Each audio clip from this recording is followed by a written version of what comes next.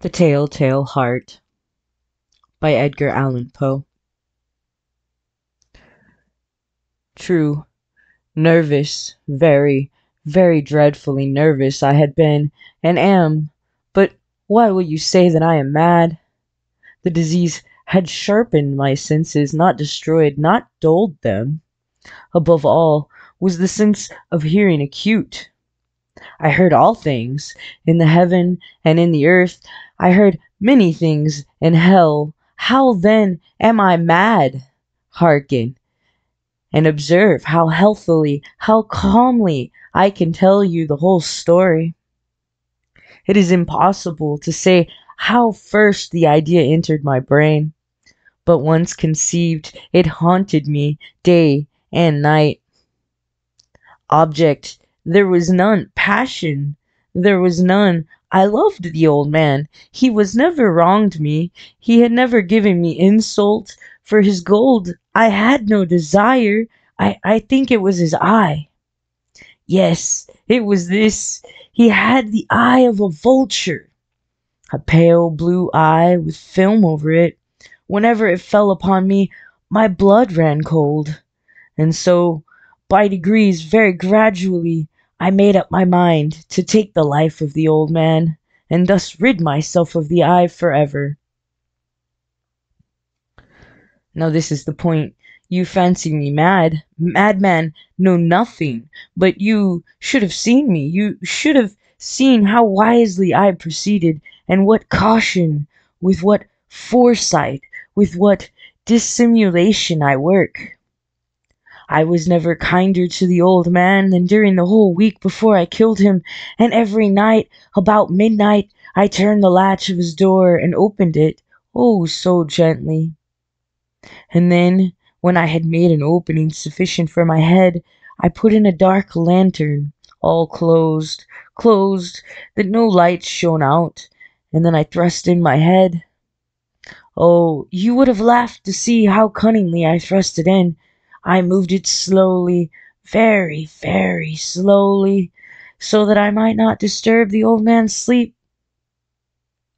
It took me an hour to place my whole head within the opening so far that I could see him as he lay upon his bed. Ha! Would a madman have been so wise as this?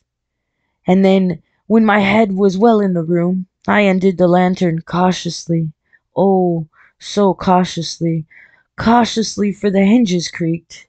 I undid it just so much that a single thin ray fell upon the vulture eye. And this I did for 7 long nights, every night just at midnight, before I found the eye always closed. And so it was impossible to do the work, for it was not the old man who vexed me, but his evil eye. And every morning, when the day broke, I went boldly into the chamber, and spoke courageously to him, calling him by name in a hearty tone, and inquiring how he has passed the night. So you see, he would have been a very profound old man indeed to suspect that every night, just at 12, I looked in upon him while he slept. Upon the 8th night, I was more than usually cautious in opening the door. A watch's minute's hand moves more quickly than did mine.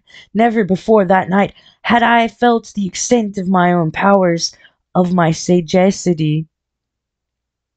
I could scarcely contain my feelings of triumph.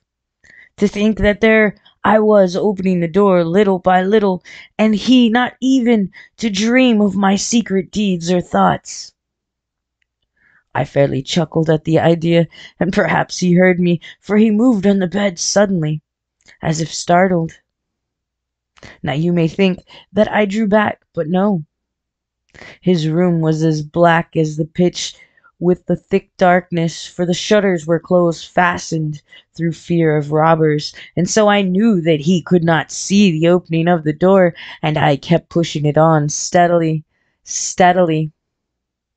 I had my head in, and was about to open the lantern, when my thumb slipped upon the tin fastening, and the old man sprang up in bed, crying out, "Who's there?" I kept quite still and said nothing. For a whole hour I did not move a muscle, and in the meantime I did not hear him lie down. He was still sitting up in the bed listening, just as I have done, night after night, hearkening to the death watchers in the wall. Presently I heard a slight groan, and I knew it was the groan of mortal terror. It was not a groan of pain or of grief, oh no. It was the low, stifled sound that arises from the bottom of the soul when overcharged with awe. I knew the sound well. Many a night just at midnight, when all the world slept, it has welled up from my own bosom, deepening with its dreadful echo the terrors that distract me. I say I knew it well. I knew what the old man felt, and pitied him, although I chuckled at heart. I knew that he had been lying awake ever since the first slight noise, when he had turned into his bed. His fears had been even ever since growing upon him. He had been trying to fancy them causeless, but could not. He had been saying to himself, "It is nothing but the wind in the chimney. It is only a mouse crossing the floor, or it is merely a cricket which has made a single chirp." Yes, he had been trying to comfort himself with these suppositions, but he had found all in vain. All in vain, because death, in approaching him, had stalked with his black shadow before him and enveloped the victim. And it was the mournful influence of the unperceived shadow that caused him to feel, although he neither saw nor heard, to feel the presence of my head within the room. When I had waited a long time, very patiently, without hearing him lie down, I resolved to open a very, very little crevice in the lantern. So I opened it. You cannot imagine how stealthily, until at length a simple dim ray, like the thread of a spider, shot from the crevice and fell upon the vulture eye.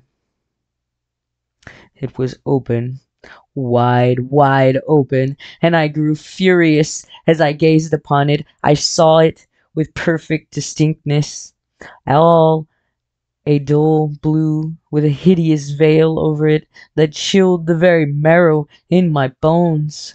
But I could see nothing else of the old man's face or person, for I had directed the ray, as if by instinct, precisely upon the damned spot. And have I not told you that what you mistake for madness is but over-acuteness of the senses? Now I say, there came to my ear a dull, low, quick sound, such as the watch makes when enveloped in cotton. I knew that sound well, too. It was the beating of the old man's heart. It increased my fury, as the beating of a drum stimulates the soldier into courage. But even yet I refrained and kept still. I scarcely breathed. I held the lantern motionless. I tried how steadily I could maintain the ray upon the eye. Meantime, the hellish tattoo of the heart increased. It grew quicker and quicker, and louder every instant. The old man's terror must have been extreme. It grew louder, I say louder every moment. Do you mark me? Well, I have told you that I am nervous, so I am. And now, at the dead of the hour of night, amid the dreadful silence of the old house, so strange a noise as this excited me to uncontrollable terror. Yet for some minutes longer I refrained and stood still, but the beating grew louder. I thought the heart must burst, and now a new anxiety seized me. The sound would be heard by a neighbor. The old man's hour had come. With a loud yell, I threw open the lantern and leaped into the room. He shrieked once only. In an instant, I dragged him to the floor and pulled the heavy bed over him, and then smiled gaily to find the deed so far done. But for many minutes the heart beat on with a muffled sound. This, however, did not vex me. It would not be heard through the wall. At length it ceased. The old man was dead. I removed the bed and examined the corpse. Yes, he was stone dead. I placed my hand upon the heart and held it there many minutes. There was no pulsation. He was stone dead. His eye would trouble me no more. If still you think me mad, you will think so no longer when I describe the wise precautions I took for the concealment of the body. The night waned, and I worked hastily but in silence. First of all, I dismembered the corpse. I cut off the head and the arms and the legs. I then took up 3 planks from the flooring of the chamber and deposited all between the scantlings. I then replaced the boards so cleverly, so cunningly, that no human eye, not even his, could detected anything wrong. There was nothing to wash out, no stain of any kind, no blood spot whatever. I had been too wary for that. A tub had cut all, ha ha ha. When I had made an end of these labors, it was 4 o'clock, still dark as midnight. As the bell sounded the hour, there came a knocking at the street door. I went down to open it with a light heart, for what had I now to fear? There entered 3 men, who introduced themselves with perfect suavity as officers of the police. A shriek had been heard by a neighbor during the night. Suspicion of foul play had been aroused. Information had been lodged at the police office, and they, the officers, had been deputed to search the premises. I smiled, for what had I to fear? I bade the gentleman welcome. The shriek, I said, was my own in a dream.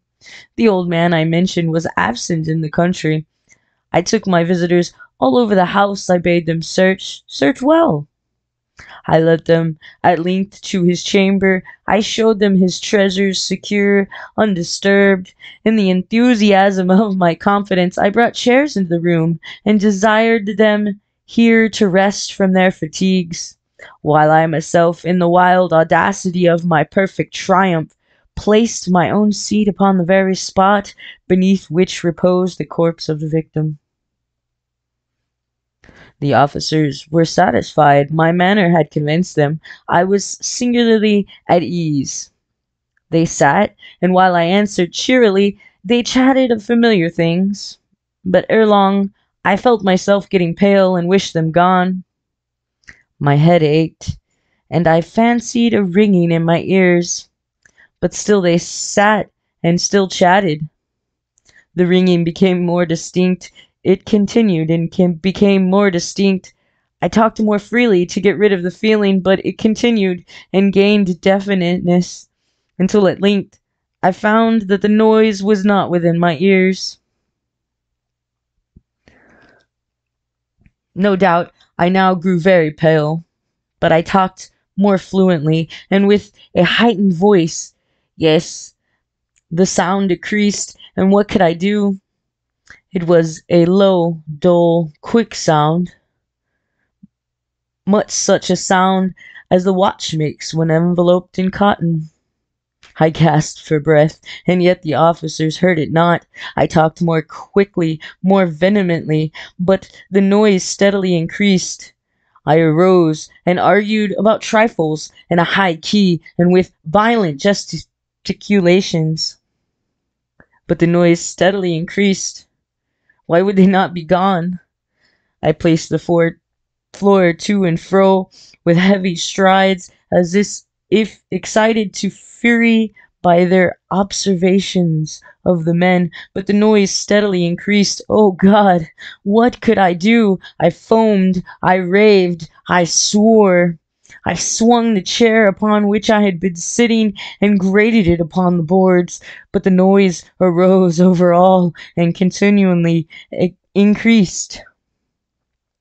It grew louder, louder, louder, and still the men chatted pleasantly and smiled. Was it possible they heard not? Almighty God, no, no, they heard, they suspected, they knew, they were making a mockery of my horror. This I thought, and this I think. But anything was better than this agony. Anything was more tolerable than this derision. I could bear those hypocritical smiles no longer. I felt that I must scream or die. And now, again, hark, louder, louder, louder, louder. Villains, I shrieked, dissemble no more. I admit the deed. Tear up the planks. Here, here, it is the beating of his hideous heart.